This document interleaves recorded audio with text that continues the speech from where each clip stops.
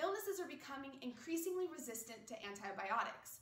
This is because modern antibiotics function by destroying bacteria, thus putting an immense selective force on them. This leads to mutants that are resistant to antibiotics. Clearly, antibiotics aren't working right now. We need a new solution. Luckily, there is one. It's known as quorum sensing inhibition. In order to understand how quorum sensing inhibition works, we first need to understand how bacteria communicate. Bacteria are constantly sending and receiving signals. These signals are known as autoinducers.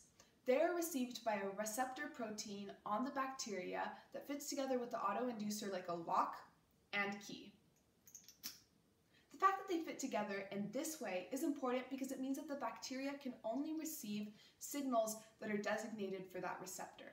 Bacteria have two types of receptors, one for signals specific to their population and one for a universal signal. This messaging system is used by the bacteria to count their population density. How many bacteria are there relative to the host? Once a certain population density is achieved, the bacteria will coordinate and initiate a group response, such as virulence. This process of communicating through signals in bacteria is known as quorum sensing. Why is this important in the realm of antibiotics?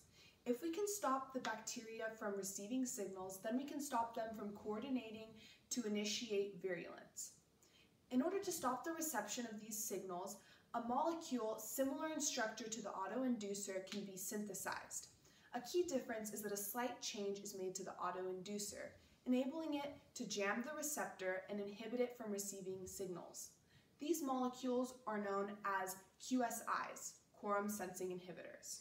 A population-specific QSI, say for a toxic shock syndrome bacterium, would only inhibit the receptor for the toxic shock syndrome signal.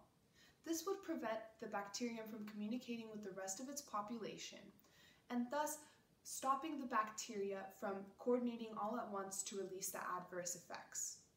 Another option is a non-population specific QSI.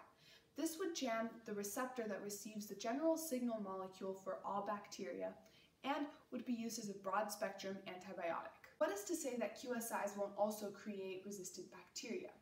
Well, this communication system is ancient. Because it is ancient, it is unlikely that a bacterium could somehow evolve and radically change the system.